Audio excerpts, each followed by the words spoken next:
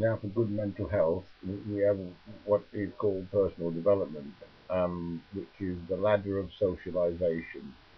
Ladder of socialization. So we start off here in the body, learning the postures, to act, to walk and to whatever, dance here and everything.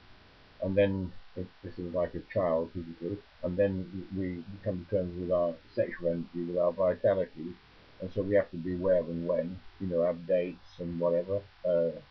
This is the level of work and functioning. This is the level of keeping a schedule of mixing and functioning in society.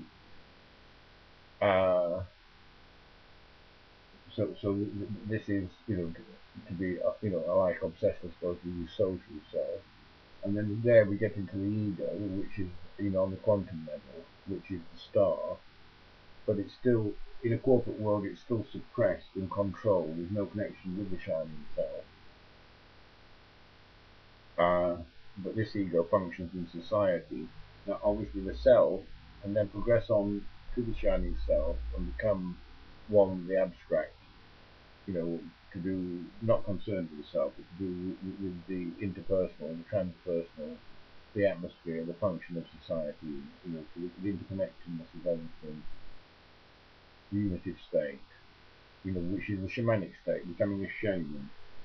So we have this personal development from the child to the adolescent to the to the adult, and then becoming an elder as a shaman, a showman. Here we have the experience of the body running around. This is the experience of life, sexual relationships. Here we have the relationship with the ego, and there we have the collective experiences. The collective experiences, the Woodstock Festival, the death of Princess Diana, collective primary emotional events, collective experiences that then become focus for the vision of how you want to live and function. And so this is the ladder of socialization up to being a shaman functioning in the abstract for the good of the society.